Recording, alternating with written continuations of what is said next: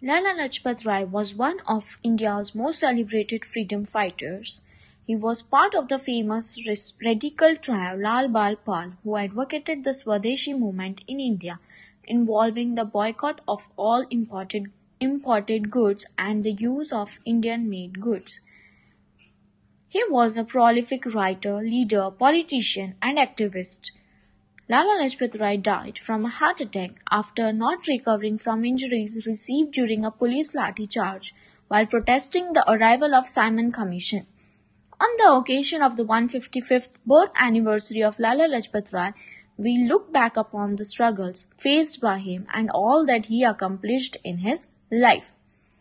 Lala Lajpat Rai was born on 28th January 1865 in Ludhiana, Punjab, to a Jain family.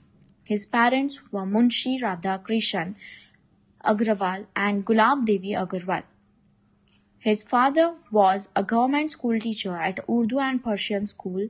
He did his primary schooling in Rewari, Punjab. Rai's liberal views and Hindu beliefs were shaped by his father and deeply religious mother respectively, which he then used to reform Indian policy and religion through politics and journalistic writing. In 1886, Lala Lajpat Rai moved to practice law in Hisar, where he became a founding member of the Bar Council of Hisar along with Babu Churamani. In the same year, he helped Mahatma Hansraj establish the nationalistic Dhyanandan Anglo-Vedic School, Lahore, which was converted to Islamia College, Lahore, after the partition in 1947. Soon he joined ranks with Bipin Chandra Pal and Aurobindo Ghosh from Bengal and Bal Gangadhar Tilak from Maharashtra to call for Purna Swaraj. In 1970, Lala Lajpat Rai moved to the United States during the First World War and founded the Indian Home Rule League of America in New York. He stayed in the United States from 1917 to 1920.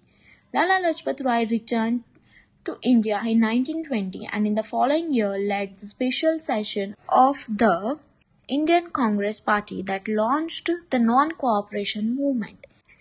He was imprisoned from 1921 to 1923 and elected to the Legislative Assembly on his release. In 1928, the Simon Commission was set up to India to report the political situation in India. The commission was met with nationwide protest and unrest since it did not include a single Indian in its membership.